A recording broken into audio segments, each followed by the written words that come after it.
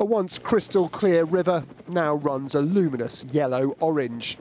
The toxic legacy of Colorado's mining past is wending its way down one of the state's most beautiful valleys. The yellow colour is harmless iron, but the 3 million gallons of sludge is also rich in lead, arsenic, cadmium and mercury.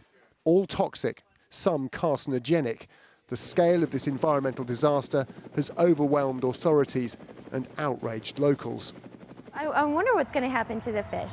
I wonder what's going to happen to the animals, to the wildlife, to the vegetation, and how long this is going to take to go away.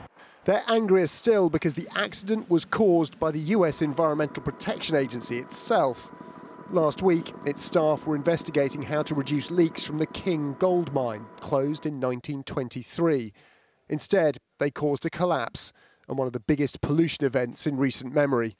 So it pains me to no end to see this is happening, but we're working tirelessly to respond, and we've committed to a full review of exactly what happened to ensure that it can never happen again.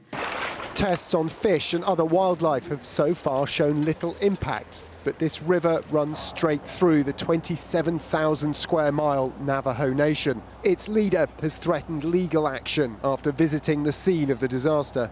We call an emergency. This is an emergency situation for our Navajo Nation people. And the water burst through here and it just went straight down the mountain down here that you saw pictures of. Straight down, and it went like that for over an hour.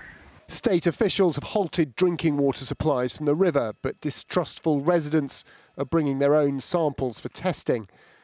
Using river water for irrigating crops is under urgent review. While many metals settle into sediments, others can end up in food. Soluble cadmium has the propensity to get into plants very easily. So that's what makes it dangerous. It's also carcinogenic. And it produces renal damage, birth defects. It's a really bad thing to take in. The upper reaches of the river are now clearing as the remaining toxic metals make their way downstream.